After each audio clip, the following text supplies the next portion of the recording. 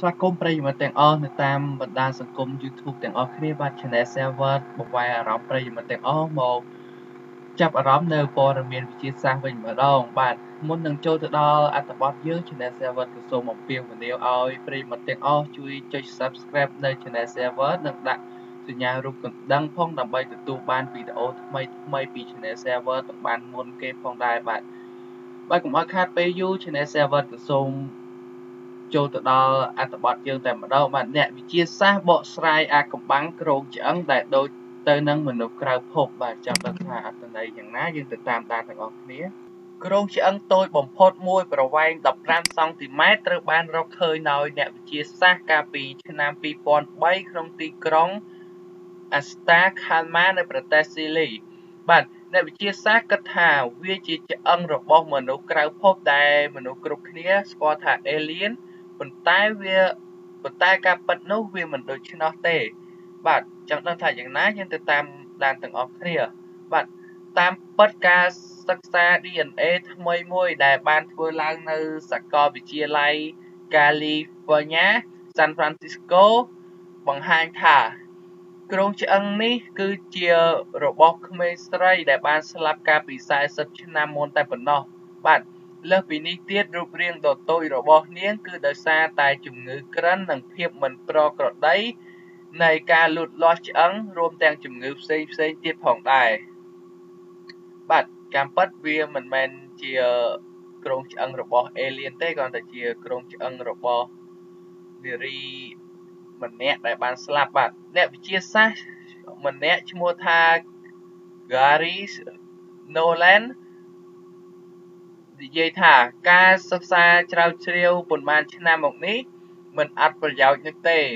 លោកគិតថាអ្នកវិទ្យាសាស្ត្រអាចសិក្សាពីសែនរបស់ក្មេងស្រីនោះ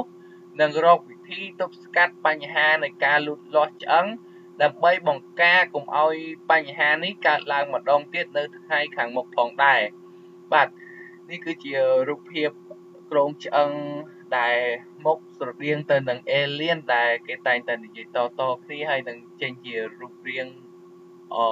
សុបនិមិត្តមកឲ្យយើងមើលរាល់ដងដែរបាទចំពោះព័ត៌មាននេះ Channel Server ក៏សូមបញ្ចប់ត្រឹមប៉ុណ្ណេះក៏បង្វែរអារម្មណ៍ប្រិយមិត្តទាំងអស់មកតាមដាននៅព័ត៌មានទី2វិញម្ដង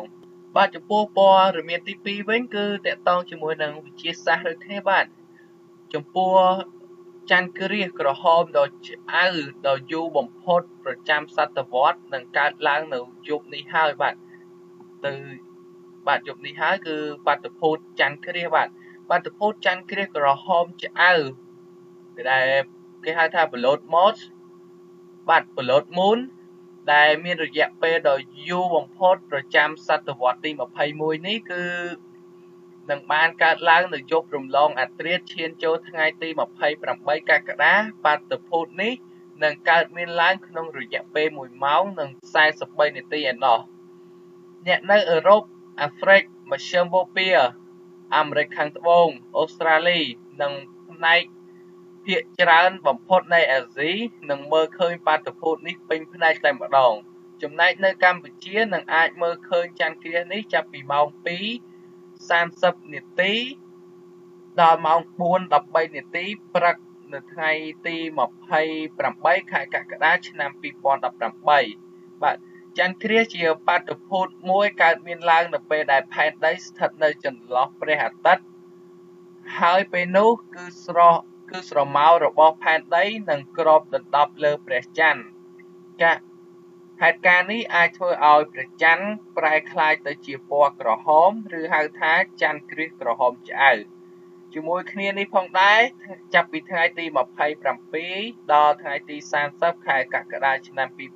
2018ភពអង្គារនឹងជះពន្លឺច្បាស់មិនធ្លាប់មានព្រោះវាកំពុងធ្វើដំណើរខិតជិតមកដល់នឹងភពផែនដីយើងហើយចំណែកនៅពាក់កណ្ដាលជប់ថ្ងៃទី31ខែកក្កដាភពអង្គារនឹងមកក្បែរភពផែនដីបំផុតពោលគឺគម្លាតពីផែនដីនិងភពព្រះអង្គារមានត្រឹមតែ57.6 លានគីឡូម៉ែត្រតែប៉ុណ្ណោះបាទគឺបាតុភូតផ្ទួនគ្នាតែម្ដងនៅចុងខែនេះបាទនៅក្នុងឆ្នាំ2018នេះផងដែរបាទ ចំពោះព័ត៌មាននេះ Channel 7ក៏សូមបញ្ចប់ត្រឹមប៉ុណ្នេះបាទសូមអរគុណសម្រាប់តាមដាននៅ Channel 7ទាំងអស់គ្នាបាទសូមអរគុណសូមជម្រាបលា